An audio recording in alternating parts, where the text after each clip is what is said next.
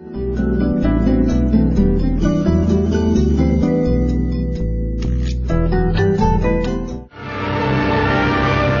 chapter that recorded for history the story of a changing world has come to an end.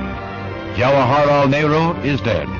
The man who became the first prime minister of the country he led along the road to independence has succumbed to a heart attack after suffering a stroke earlier this year. These are the last pictures of the prime minister made just a month before his death. He was conferring with Sheikh Abdullah, a figure long involved in India's dispute with Pakistan over Kashmir. Mr. Nehru, as a young man, acquired a political acumen that complemented the spiritual appeal of that architect of India's freedom, Mohandas Gandhi. He had been educated in England and at first followed the career of a conservative lawyer. He first met Gandhi in 1916 and was quickly converted to the Mahatma's campaign for an independent India.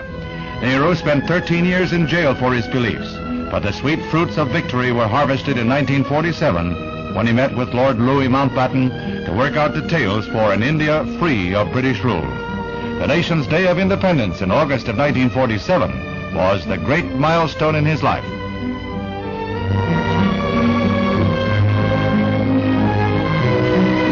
He became Prime Minister and was to serve for 17 years.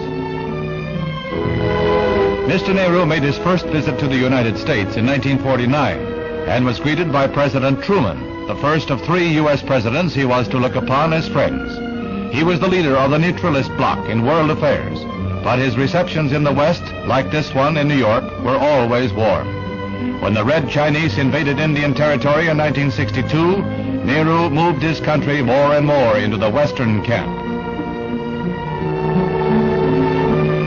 President Eisenhower visited India in 1960, and Nehru returned the visit. This was on the eve of numerous troubles that were to plague his regime. He sought help in his dispute with Pakistan and later returned to hold a series of conferences with President Kennedy. His image as a man of peace was tarnished when India invaded Portuguese Goa, but he stayed at the helm through his crippling illness until death. India mourns. Hundreds of thousands pay final tribute to the man who spent his life in a dedicated struggle. History will put into perspective the man who took up Gandhi's torch, that man of modern India, Jawahar Lal Nehru.